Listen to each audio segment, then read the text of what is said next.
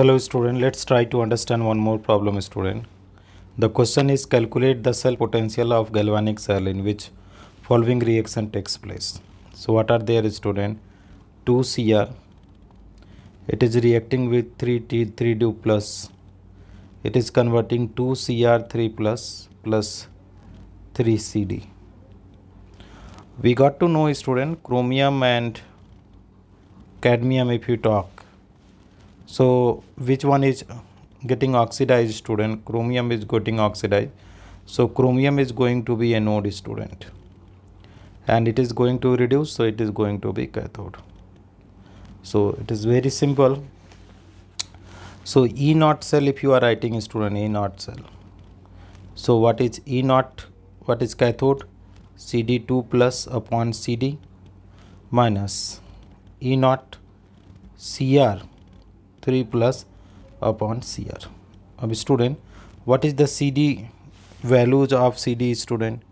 So the value of CD, if you talk student, it is minus 0.40.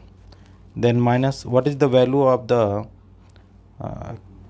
this is the cathode, and what is the anode value student? Chromium, it is minus 0.74. Now it is the minus 0.40 plus 0.74.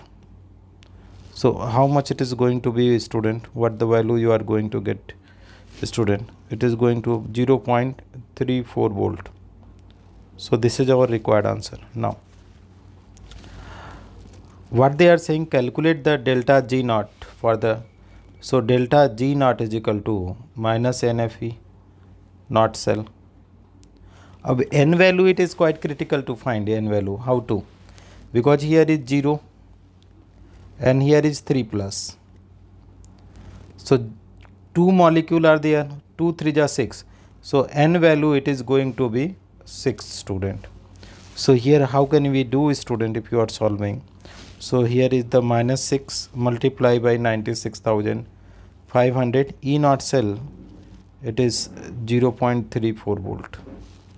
So it is coming how much student? Minus 196,860 coulomb volt per mole. So this is our answer student. Even 1 joule is equal to 1 coulomb volt. So you can write this value in the term of joule student. 196,860 joule per mole. So this is our required answer student. Thank you so much for watching students.